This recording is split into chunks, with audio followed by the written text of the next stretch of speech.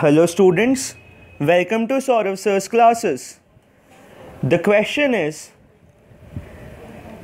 let x1, x2 goes on be a sequence of IIT uniform 0, 1 random variables. If yn is equal to summation xi, where I ranges from 1 to n, then find the probability yn less than equal to n by 2 plus root over n by 12 given n tends to infinity. So we have been given x1, x2,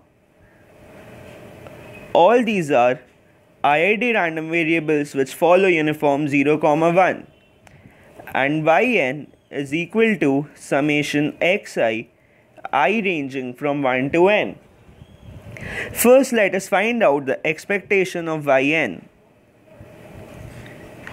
is equal to summation I is equal to 1 to n expectation xi. So now we know that for a uniform random variable, mean is equal to x bar is equal to a plus b by 2. So over here it would be 0 plus 1 by 2 is equal to half.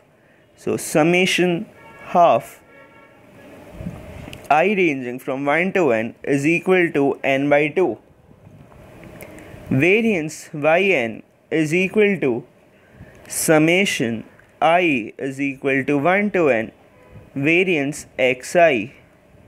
Now we know that variance of x is equal to b minus a whole squared by 12 for a uniform random variable. So this is 1 minus 0 squared by 12. So 1 by 12. So summation I is equal to 1 to n 1 by 12 and we get this as n by 12. Now we need to find out limit n tending to infinity probability yn less than equal to n by 2 plus root n by 12. This can be written as yn minus n by 2 if we subtract n by 2 from both sides and then divide the whole thing by root over n by 12. So we will get this thing, the right hand side as 1. Now this resembles a normal probability distribution where this thing is the mean and this is variance.